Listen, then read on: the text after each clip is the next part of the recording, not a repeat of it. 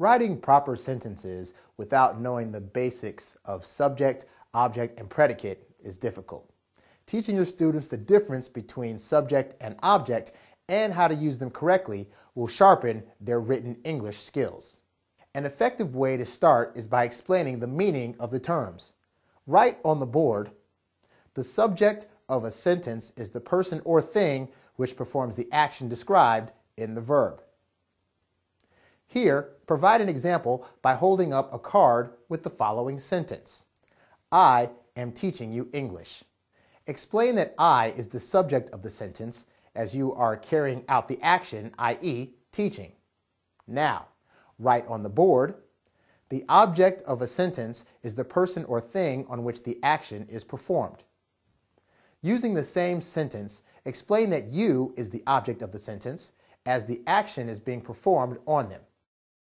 In other words, tell your students you are teaching and they are being taught. Hence, you are the subject and they are the objects.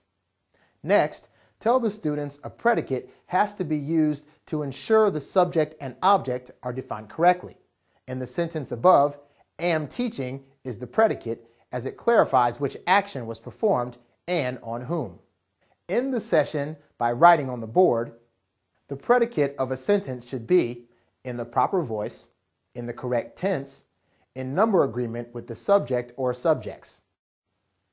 As always, feel free to leave comments down below and don't forget to subscribe.